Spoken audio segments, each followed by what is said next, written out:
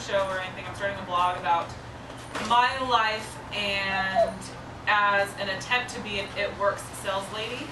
I have never tried these things, but I've just been like following them for a little while and looking at the results of some of my friends and their family and stuff. My fruits and veggies. I have peppers, big green peppers, and a zucchini and a squash, carrots and celery. So I've got ground turkey frying up. We've got black beans. You put some cut up celery in here and you pulse it. We will be using a grater, so get what I'm about. Chop up this turkey a little bit. So I'm grating this on this setting. Grate, grate, grate. Grate, grate. But then long I grate. It's time to grate. Turkey like clumps up in your pan if you don't keep stirring it and chopping it. These are going to be some hearty stuffed peppers. Let me show you. It looks kind of pretty.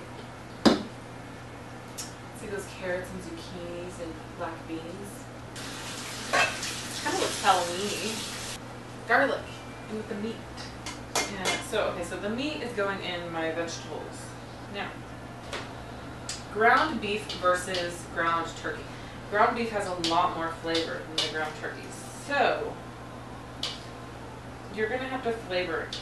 You're going to have to put a lot of seasoning in here. Now, we're kind of going Mexican-y because we got the beans. I could crack open an avocado. We could have beans with this. It could be like a fajita. I could do a fajita seasoning and have it like fajita stuffed pepper. That could be good. Let's do that. Okay. Clean and cut peppers. Add vinegar to water and boil.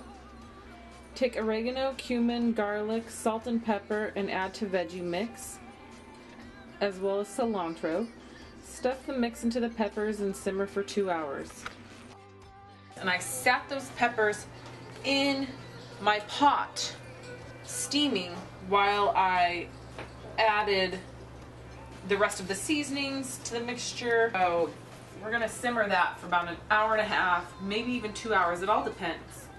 That vinegar is really gonna help the outside soften. And then right before this is done, we're gonna make a topping. We have some avocados. I have some Greek yogurt.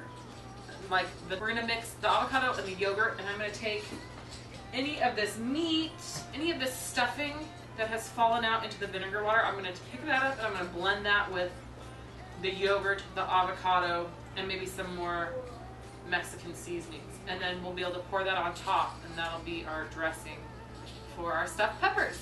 Peppers are humongous. Oh. Ready?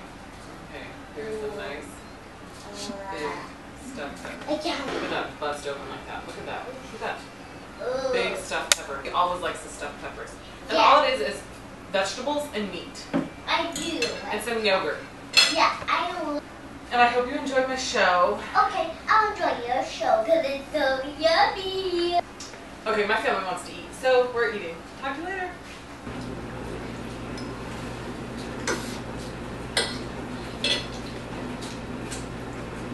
Is it good?